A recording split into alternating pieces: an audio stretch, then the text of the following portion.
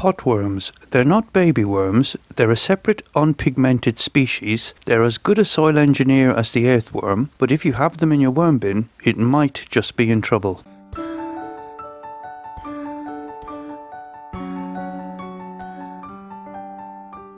Potworms evolved originally in temperate climates. There are some 700 species of potworm, only 30 of which can be found on land. Potworms are found all over the globe except in deserts, and one species has evolved to live in the Arctic ice and snow. However, most species are most commonly found in moist forest soils that are rich in organic matter. Potworms measure 1 to 2 centimeters and have a transparent body wall. They live in the top 10 centimeters of soil and are anatomically similar to the earthworms and compost worms. They also reproduce in a similar manner, laying cocoons which may contain 1 or more eggs. Birth to reproductive maturity takes 60 to 120 days depending on the species and the environment. They exchange gases through their skin, so must remain moist at all times. They ingest less organic matter than earthworms and feed predominantly on the fungal hyphae and bacteria found on the organic matter in a roughly 80%-20% ratio. However, their sheer numbers means they do a phenomenal job in tilling, aerating and conditioning the soil with their casts. They prefer organic rich, moist to wet environments with a pH slightly on the acidic side. They're awesome composters and are typically found in moist bins and heaps that are high in leaf content and very moist. They play nicely with worms, but if there are excessive numbers in your worm bin, it's too wet, too acidic, or both. That's the potworm. One word, not two, in 1 minute.